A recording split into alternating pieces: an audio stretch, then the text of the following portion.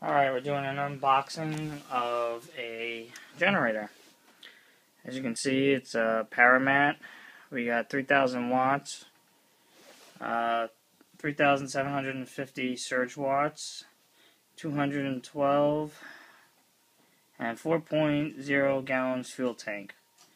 So it's a decent size generator. If you want to read the specs here. There we go. Alright, taking it out. Came with the plastic over it.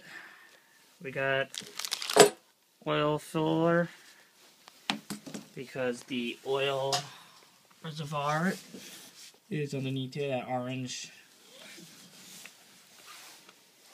Came with some tools and stuff, I guess, to take care of it.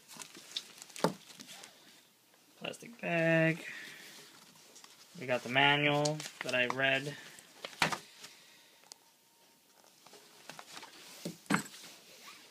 And here she is. We got a fuel gauge on the top. We got a nice... I like this gas cap design. It's got a chain here so you can't lose that. And it's got protection in there. See the screen so that no debris or anything while you're filling gets in there. Alright, let's move to the front. We got, to start it, you gotta put this on. Got a 12 volt DC. This is a, if you can see it here, camera focus, there we go. We got circuit breakers, we got surge watts, rated watts, so we got those are good. We got 4 outlets of 120 volts AC, and you got the big mother of a plug, so you can run 120 or 240 volts off of that. So I'm going to fill her up with some gas and see if I can get her cranking and see how this will run. Another nice feature, it's got a shut-off valve, so when you're not in use, you can shut off the gas to go to the engine.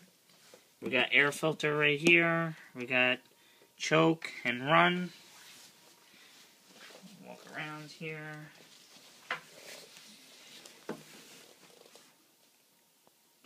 Backside of the engine. Muffler, you can't really see, it's dark, sorry. We got the generator, muffler right here. Alright, well, I'll take it outside and see how she runs. Alright, as you can see, we already started up the generator. I filled up the oil. That was the top.